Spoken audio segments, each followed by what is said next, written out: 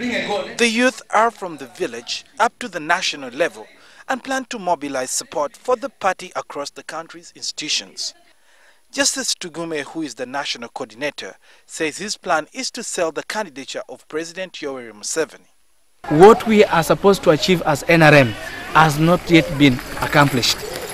We still feel we need to be given more time, and that is why we have come today, and we are asking the people of Kitgum, which has been always our support base, that please come 2016, support President Museveni, support the NRM.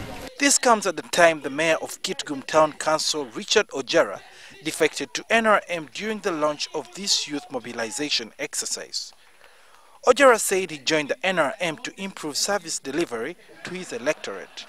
It is today that I find it is not an accident to join the NRM once again.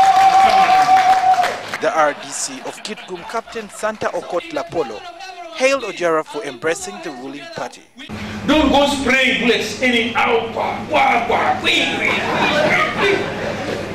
You will have a while, because for us we are going.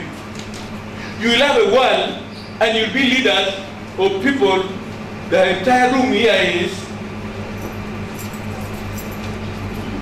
This is not the first time UPC party leaders have defected to the NRM.